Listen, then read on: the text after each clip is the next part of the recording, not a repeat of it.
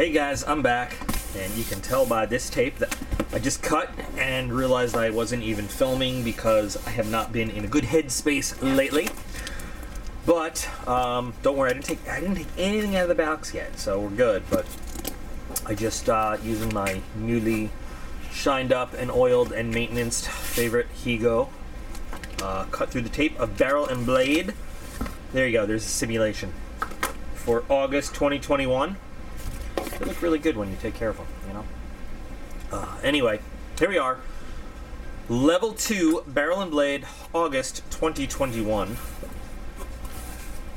Oh, I love hybrid light stuff. They make good stuff. They do. Operation 50. Are we at 50 already? Lights out.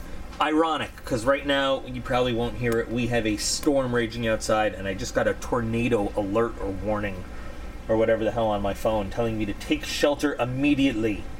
But here I am doing a video. So let's get all the stuff out of the box and get started, shall we? Alright, so there's already, looking at the stuff, there's already some things that I know I like, some things I've seen before, and some things that are new and I'm excited to take a look at. Just real quick, for those who don't know, in Barrel and Blade you've got two levels, level 1, level 2. Level 2 is the bigger level, a little more expensive. So sometimes there's just more items than in level 1.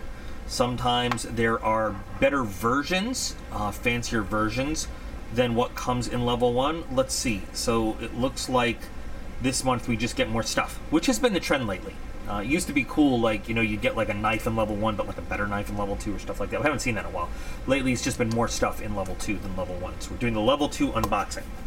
And we are going to start with the Hybrid Light Atlas Camping Lantern and Charger, which they say has a value of $59. Now, Hybrid Light is cool because all their stuff is waterproof and usually has a solar panel on it, so it can charge outdoors.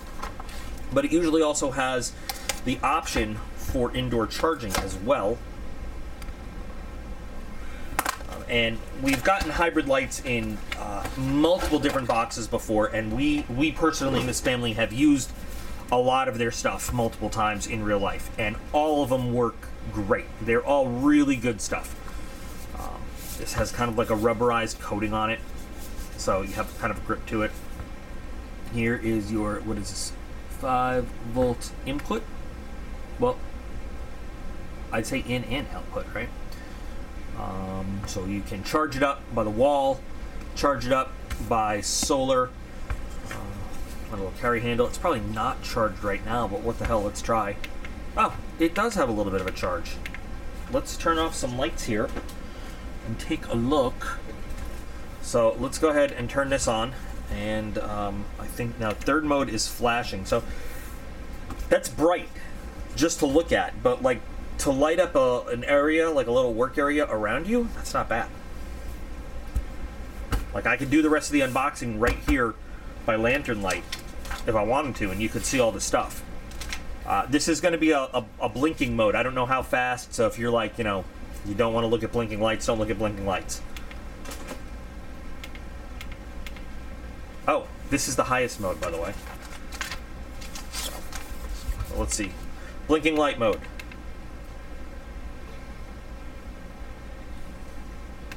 Alright. Not bad.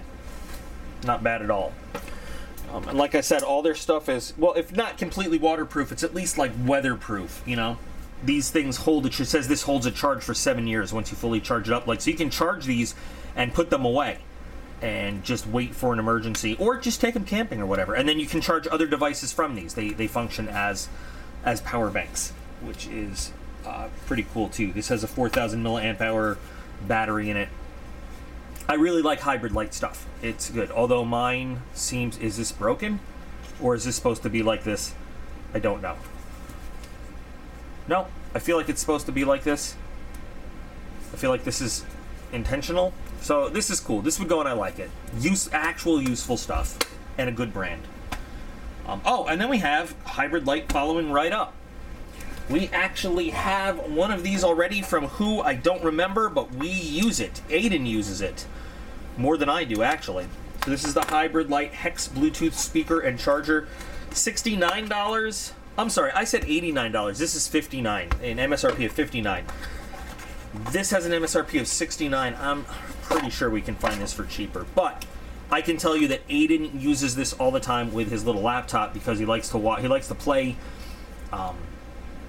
He likes to play Xbox and then like look up gamer videos on his laptop, like when he's trying to learn tricks and stuff. And he'll do the Bluetooth through the speaker that he'll put under his chair. I don't know, but it's his system, and he uses the other one. In fact, hang on. Look, I'm not even going to pause the video. I'm not going to cut. It's like literally just show you I'm not lying. It's right here because this is right across from where the TV is where he plays. So it's like in use in real life. And the sound quality is pretty good. And this one, now is this one charged up as well? I should turn off the lights, I guess, again, so you can see the light effect on this. So it has lights. Where's the little button? Has directional light. And it has a little handle so that you can hang it lantern-wise. If you're gonna lantern hang, like if this was right here. Not the brightest. It gets brighter if you hold on the button. And then here we are at like, not bad if you hang it sort of right over your workspace and you're looking at stuff. I mean, again, I could do this whole unboxing video under the light of this thing. It'll light up your immediate workspace and give you that. Or like in a tent, you know, especially if you have like that, the nylon that sort of reflects light back. It'll work pretty well. It's not going to light up an entire area for you, but your immediate, like right in front of you, it'll light up and it'll do it pretty nice. So it blinks like that to tell you that's as bright as it gets, and then it doesn't go back down. You got to press the button to turn it off, and then well, it rotates to the directional light anyway, and then it's off again. So it's not a bad, again, weatherproof. I don't know if you would like dip it in water, you know, soak it, but it can get rained on and stuff. Has an FM radio in there, 400 lumens. I think they're both 400 lumens maximum light, but so you could Bluetooth through it. It has an FM radio built in, and then you could put a little SD card in it or like an aux wire. So again, I think you could find it for less than $69, but quality-wise, it's not bad. It's not bad, and we actively use one here right now, and it works pretty well. So. Not bad. Have I said not bad enough? I like this. I do. I like it. So it's going to go in, and I like it with this other guy right there. So that's nice to see. I'm happy. 2 items that are good. Awesome. Oh, but that's okay, because we're going to follow it up with this thing. The Gerber Pry-Brit. Hey, you want to see what else is funny? Reaching right over to my left. Yeah. So this thing is, I think it's a good idea. It's an interesting idea, especially if you're like, you carry box cutters and everything. If like that's, a lot of people use this kind of stuff at work. And it combines a standard, well, we say standard, but we learned with this little dude, the Gerber Pry-Brit X, that they say standard, but they really only mean Fiskars only blades, okay? And I have a feeling that if we tried to switch this with anything but a Fiskars utility blade, we'd have the same problems. So it might share the same problem with using, let's see if it even says that on here. Designed in Oregon, full-size utility blade. I don't feel like reading through the whole thing. Then again, the Pry-Brit X didn't say on there either. But, so you can see it's got all these different things on it. And so they say that this is a wire stripper in there. I don't know. I've been told it doesn't work too well as a wire stripper, but you can pull nails with it. You can actually pry with it because it is a solid piece of stainless steel. So if you need a little pry bar in there, yeah, you got a bottle opener. Yay. You can kind of use this as a screwdriver, sort of, but the whole idea is to use this as the pry bar instead of using a knife, so you don't break your knife. And then you've got a cord cutting notch built right in so that you can use that to cut various cords. It's just basically the blade of the utility blade here. And then you've got these G10 scales that are put on there. It's got a little bit of weight to it, and the blade locks into position, forward and back. You just push the button and slide it, and then you slide it all the way out to switch the blade. And it's not a hard process to switch the blade. You open that little nub up and slide the new blade in. $25, I feel like is about what I paid for this one from like Target or something like that. If you're somebody that uses utility blades, it's a nice solution because it kind of combines different things into one. However, if it is like the other one and it only accepts one brand of utility blades, then you're kind of hampered by having to find that brand of utility blade and only that brand of utility blade to refill it. And you know what? Let's just, while we're here, while we're doing it, so these are just another brand. These are not Fiskars.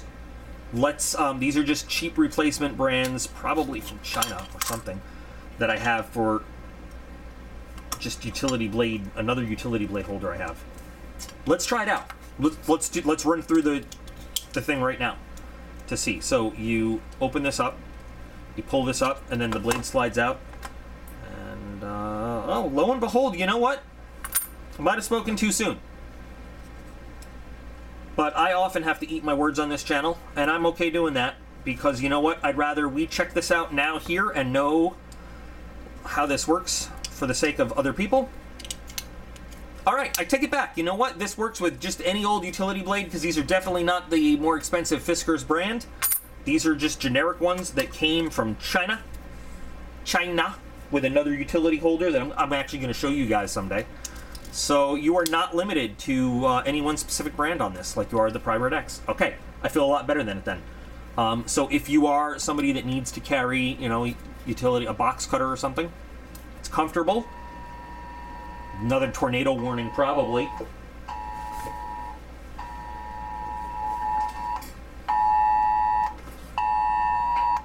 I have to take shelter now and check media. It's like I was saying, it's comfortable. It's not inconvenient. It's certainly a lot smaller than this traditional big box knife, you know, box cutter knife. I don't know. You know, you can take it or leave it.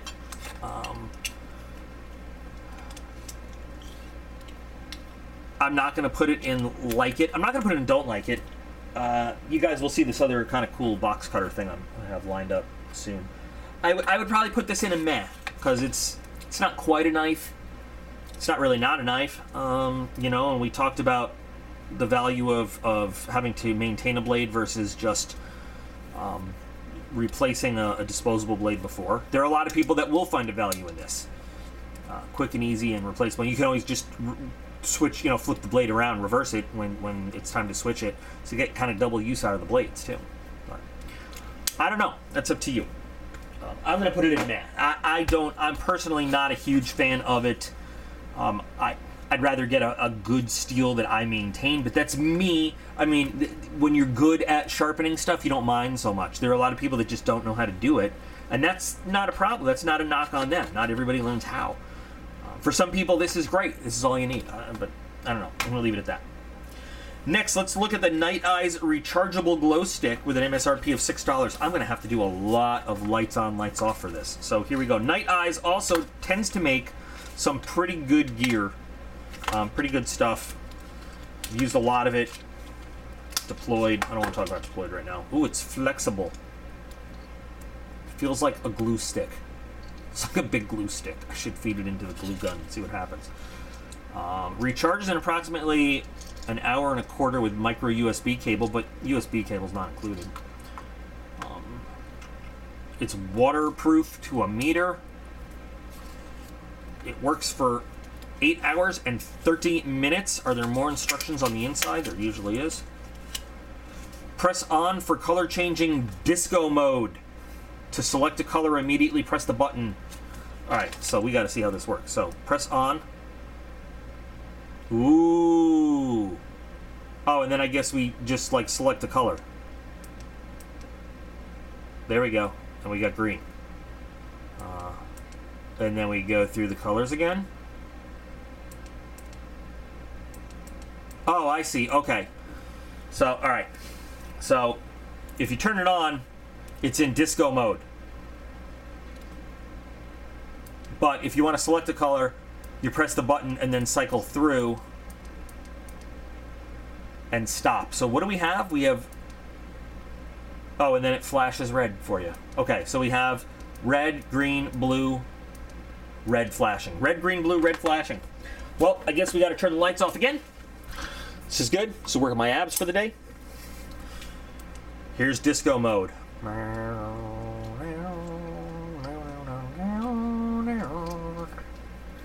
And it's flexible. So fiber optic-ish going on. That was a cool transition. So obviously we have an LED in here shining through. And if you were to hang that up, I wonder which boy is who's gonna claim this one. It's gonna be Ethan. Aiden's gonna be interested in for a minute and a half until he plays Fortnite. And then, so then we can cycle through. And then we get flashing red. $6? No, okay. I could see it. It'd be cool if this was removable and you could just use your LED. But I could see it, you know, if you would use a chem light, why wouldn't you use one of these? Why not? Now, I have a feeling, yep, unscrew that. And there is our charger, and this is rubbery, so there's our water resistance. I'm not sure if this goes in like it or meh. I definitely can see the usefulness in it. I definitely can see the reusable factor over just using chem lights, you know, light sticks. It's this flexibleness that makes me feel it might snap one day. But I'm going to put it snugly here between like it and meh. Right there. Next, we're going to SOS Food Labs Emergency Water with an MSRP of $6. And I'll tell you what, I love this because in all these packages, sometimes we get tons of emergency food. We get a lot of water filters, but how often do we get water, actual water to put away for an emergency? And this is what I'm always saying is the missing element. You get dehydrated food, you get no water to make it. We get water filters, there's no guarantee we're going to find a water source. This is gold. This is like, if you get this box, take this. This is what you put in your locked Pelican case. This is going to sustain life. And we always learn in survival school, there's like, you can survive without food weeks longer than you can survive without water. Without water, in a matter of days, you will die of dehydration. And your body can sustain itself without food for a lot longer than it can without water. This is amazing to have. Even if you have all of the fancy water filters, life straws, and all that other stuff, until you get to a source where you can find, filter, and clean water, this can keep you going. Now, you'd have to ration this off. But how often do we see people giving us this, actual this? Water in a... And this is, what is this? So this is 125 milliliters. This is not going to last you long. But this could get you from point A to water source. You know, if you're smart and you know a little bit about how to ration water for the body's, you know, primary needs only. I have to like this. $6. That's $2 a package. That is life insurance, my friends, right there. That is a $6 life insurance plan, $2 at a time. All of that fancy freeze-dried food won't matter if you dehydrate before you get a chance to get somewhere with water and make it. So, now, of course, I know some of you are saying, but what, you know, so some people will prepare and have water saved. No, that's great if you do. But this is awesome to have just in case you don't have that or can't get to it or whatever. I love these. And $6. Great. Awesome. Now we have the SOS Food Labs Emergency 1,200 calorie rations for $8. Now the first thing I think, 5-year shelf life, the first thing I think of these when I look at it is how much water how dry is this? How much water do you need to drink with this to get this stuff down? I tried one of this, reminds me of the old, I always reference this, the old MRE oatmeal cookie bar that's like eating compressed sand. I don't want to open it right now because I want to leave it packed up. but contains 3 food bars, 1,200 calories. So is that 400 calories per bar? Let's see. Yeah, 410 calories per serving. Serving size is 1 cookie. Wait, this is 6 servings per container. Serving size 1 cookie. Okay, I'm confused. So is each... Contains 3 food bars, 1,200 calories. Right? Okay. Eat 1 food bar per serving 3 times daily. But then we open this up. It says 6 servings per container.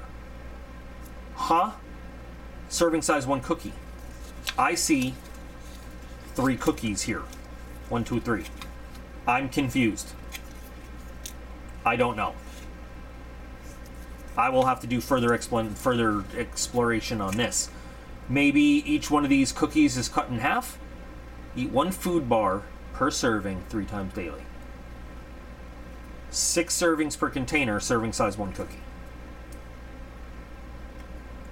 I don't know. There seems to be a discrepancy to me in the instructions between eat 1 food bar and 6 servings per container. I don't know. But the point is, the number 1 ingredient, by the way, in this is sugar. So this is all carbs. All carbs. Includes 30 grams added sugars, 6 grams of protein. Total carbohydrates, 53 grams. So this is just to keep your body going until you get somewhere else, get some more food. So this is great, though, because you don't have to add water to it. So you have your emergency water to drink. You have this to eat. This is just short term. This just gets, again, like I said, from point A to your next, to where you get other stuff. But this is a little bit more meh to me than this. This is, again, going to fit in that neat space between meh and like it. But there we go. I really like the water, though. I really do like the water. And then finally, we've got another one of these. We've gotten a bunch of these so far. Hand turbine, AM, FM weather radio. And is there such a thing as too many of these? Maybe at a certain point there is. But I'm not going to sneer at having one more. And you know what? We've given 1 or 2 of these away on the channel over time. This one has a USB wire because we can... Oh, this thing's already turning on probably because of the solar panel. So not only do these things work as radios, but also we can use them as power banks for other stuff because it's got the... Oh, this one has American Red Cross. I used to teach first aid CPR for American Red Cross. Has the hand crank. Generate power on its own. I'm not turning the lights off one more time. But if you have a weather radio and it doesn't have the hand crank, what are you going to do when it runs out of batteries? A little crank will charge it up. And it shows that the batteries are still charging now from the little crank I gave it. So that's cool. Now, exactly how this works, I don't know. I'd have to go... Oh, power cell. Okay, so it has power cell, weather band, AM, FM. It's on USB right now. Let me turn the lights back off.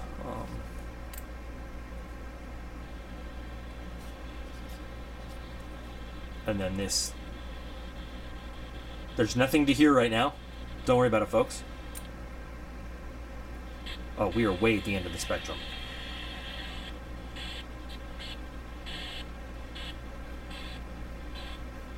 I don't know. It's about as loud as it gets, though. It's lightweight. I like that it's lightweight. Does it have, and here is headphone jack. It's got your USB. It's got power in.